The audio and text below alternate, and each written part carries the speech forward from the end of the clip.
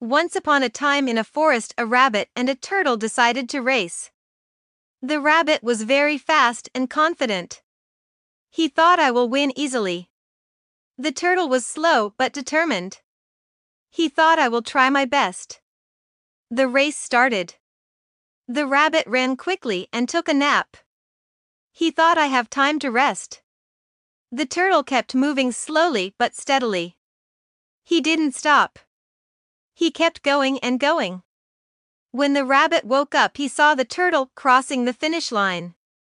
He was surprised and disappointed. He thought, I was so fast, but I lost. The turtle was happy and proud. He said, I may be slow, but I kept going. I didn't give up. From the story, we learned that perseverance and steady effort can lead to success. We learned that overconfidence can lead to failure. We learned that slow and steady progress is better than quick but careless action. The rabbit realized his mistake. He said, I was too confident. I should have kept going. The turtle said, it's okay. We can race again. But next time, don't give up. The rabbit and the turtle became friends. They learned from each other. The rabbit learned to be humble and steady. The turtle learned to be confident and brave. As they spent more time together, the rabbit noticed that the turtle was not only slow but also very wise. He asked the turtle to share his secrets. The turtle said, I may be slow, but I observe everything around me.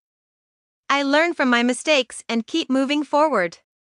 The rabbit was impressed. He said, I was so focused on winning that I didn't notice the beautiful forest around me. The turtle smiled and said, there's more to life than just winning. There's beauty in the journey, and there's value in perseverance.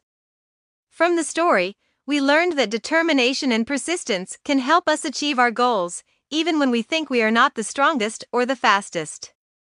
We also learned that there is value in learning from others, appreciating the journey, and being humble in our approach.